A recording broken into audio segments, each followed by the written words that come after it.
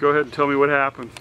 Okay, I go to Weber and I came home for lunch like a lot of people do, and I still had some of my food and I dropped it, looked down, and found myself right in front of a house running into it.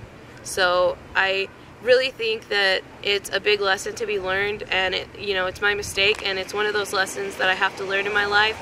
And I think that everybody at Weber, every teenager around that sees this video should really be careful, and they need to take responsibility when they drive and not eat in the car and not have distractions and have their seatbelt on, because you could really hurt somebody with this season and little kids being outside playing. So I guess you kind of learned a lesson a little bit, maybe, or what's that? Yeah, I learned a big lesson. I learned something that people always tell you and you think never can happen to you, but it really can happen to you. So you're just lucky you weren't hurt, and glad about that, obviously. Yeah. Okay. Thanks.